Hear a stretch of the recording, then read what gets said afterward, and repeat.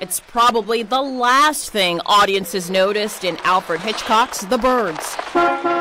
Actress Tippi Hedren's nails. Who would have thought the screen legend's lustrous manicures would help inspire a $6 billion nail industry with a legion of Vietnamese like Tuan Le?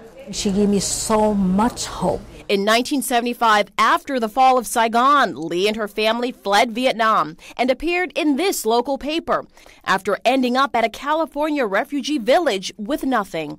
Hedren, involved in the refugee crisis at the time, became a mentor to Lee and 19 other women with poor English skills but who wanted to work. One thing caught their eye.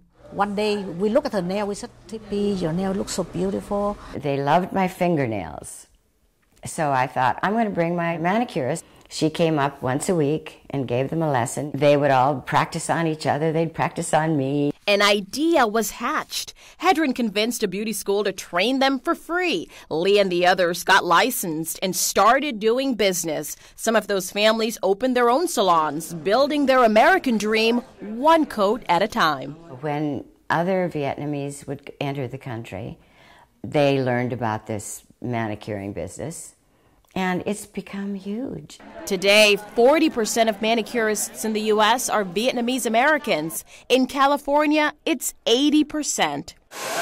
Tam Nguyen runs Advanced Beauty College geared toward Vietnamese students. Today, we tribute a lot to the actress Tippi Hedren. In fact, she's been called the godmother of the Vietnamese American nails industry. Everything she did back in 1975 created and paved the path for what I do now. Nguyen is following in the footsteps of his parents who fled Vietnam in 1975. 3 years later, they opened their own salon and then launched beauty schools.